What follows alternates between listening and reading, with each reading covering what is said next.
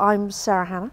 I am the Managing Director of the Old Flying Machine Company, and we have been based at Duxford since 1982.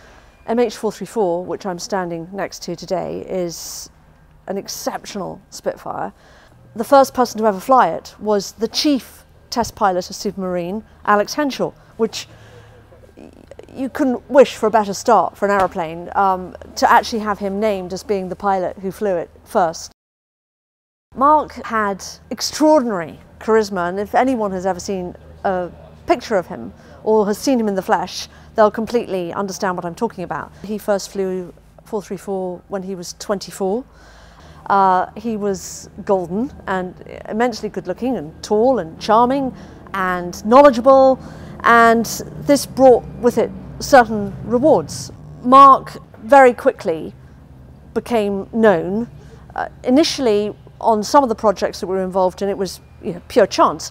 Empire of the Sun, which was a big high-profile film for Steven Spielberg, Empire of the Sun took two Duxford-based Mustangs, ours and Stephen Gray's, along with a gentleman called Rob Lamplaz, and they were flown by Duxford-based pilots. They were flown by Hoof Proudfoot, whose son Lee is now our chief pilot, Mark and father. It gave us a great profile with the relevant people, both British and American. And so as a direct consequence of that, when films like Memphis Belle started to burgeon and be heard about, Mark wasn't a shoo-in, but he was the first person they spoke to. And as a direct consequence of that, Mark became the aerial coordinator, and that brought that film to Duxford, which was incredible because we had all those B-17s, multiple Mustangs, multiple 109s.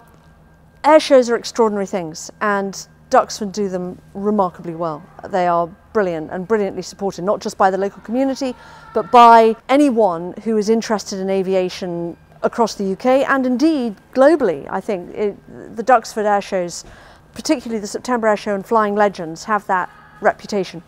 We cast our minds back to an era where young men, normal young men, were outstandingly brave and putting their lives on the line for the country. And then you combine that with art and complete professionalism in the modern sphere and all the ingenuity of design that goes into it, and it's completely magical combination.